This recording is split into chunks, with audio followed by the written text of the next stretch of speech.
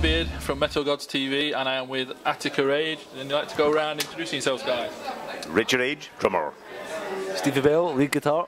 Big C, drummer. Johnny, drummer. And the singer. And the bass player. Brilliant. Last night you sort of did something a bit different, like a more covers set.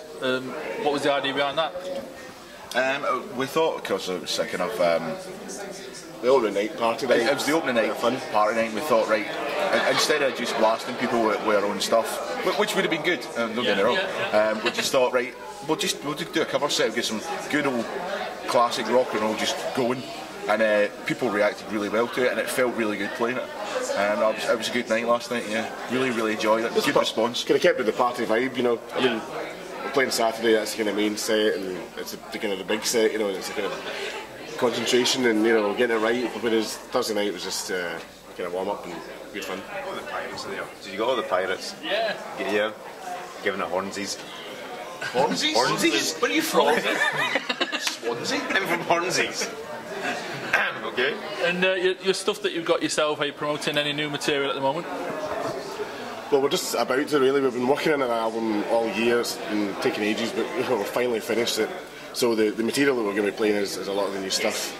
And the promotion for that will be next year, but we're just kind of rounding it all off now. And we've got some labels coming to see us, and some people kind of, you know, some industry people coming to take notes. It's a big event for us, and it's a big gig. So I mean, this is going to be the kind of the road test for some of the new stuff. The first time we've played it, kind of thing, to like a big audience. So it's just to see how it goes down. I think we're confident people really it. Like it though.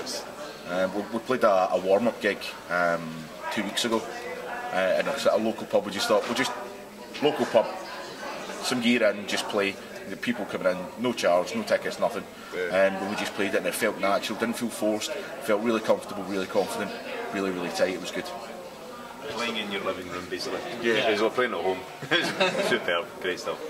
And so you're going to do a big tour next year, but you know yourselves? yeah, well, I mean that we've got our management in place, and they're kind of, you know, sorting out agents and tours. And at the moment, nothing's confirmed. But it all really relies on the album. Once we get the album heard out to the industry kind of people, get agents on board, then we'll get the tours. So hopefully getting some support tours rather than, we will do our own gigs, but I think we're trying to get some sort of decent supports as well, you know, and lots of other festivals as well. So. Summertime festivals, definitely. Yeah. Try and get a few more of those. Is there any festivals that you'd like to play that you haven't played? Wacken. Yeah? Yeah, I'd love to play Wacken. Grass pop. I've always wanted to do grass pop. I'm kind of traditional. I'd like to see Donington. I was going to say, looking at each other, it has to be Donington. Yeah. Or Bloodstock. Yeah. Both actually. Actually, all three. Oh, high voltage. Oh. High voltage. Are we fussy? No. Anybody watching? Do you want to play them all? In your garden. I just want a big stage and a big bass amp. That's all I want. That's it. I'll do that. Middle of field, in the middle of nowhere. Okay. And where do you seem to get the most response crowd-wise? Is it in the UK or other countries? Do you get better response there? The first time we played Metal Camp was in Slovenia, was the second stage, and Metal Camp's it's really heavy stuff, but we went down really well and people got really into it, and it was quite surprising. It was really good. It was excellent. We actually do have a large European fan base, and I know bands talk about that, but actually we do. And the problem is that we can't afford to go, but it's so expensive to go over.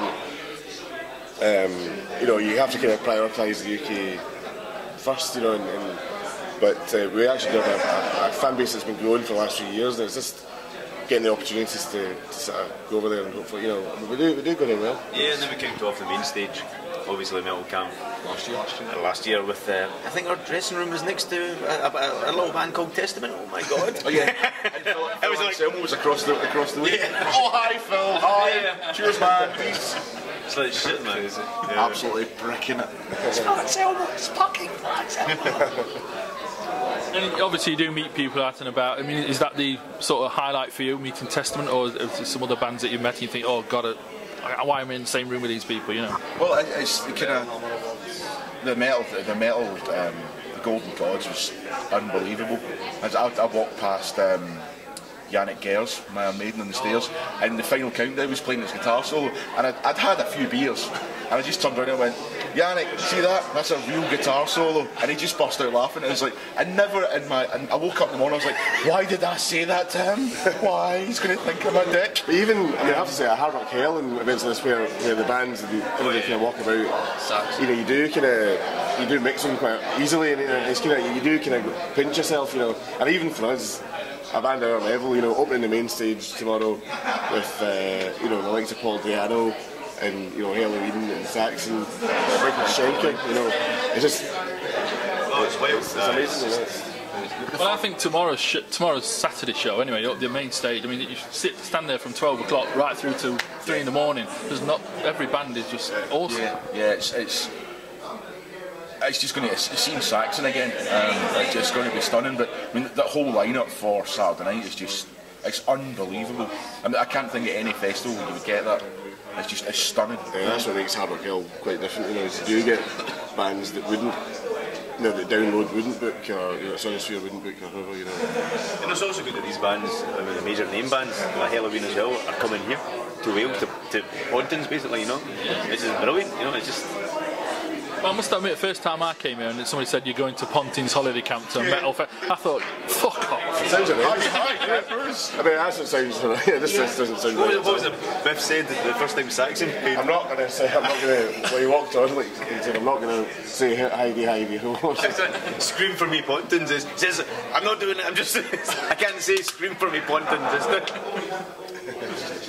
it's a weird kind of, when you think about it, it's a holiday camp, but then the more you think about it, the more it makes sense. You go into an arena, you watch 6 or 7 amazing bands, and then you stumble home 200 yards to your chalet, where you've got a bed and beer, and it's just like, you wake up in the morning, you go to you go get breakfast, you don't have to go, I need to go to the shops and get stuff. You go and get breakfast, and then you go and get a beer, and then there's no bands on. It makes perfect sense. It's brilliant. It's a great idea. And finally, is there anything you would like to say to the masses out there about Attica Rage, why it should come, or any other message you'd like to give them? Support new British bands, you know, and we're one of them, and next year's going to be a big year for us. We've got a new album that's really going to, you know, appeal to a lot of people, and then just give it a chance and have a listen if you haven't already, you know. And we've already got our last album out there, you know, but come and see us next year. Yeah, it's, just support live music.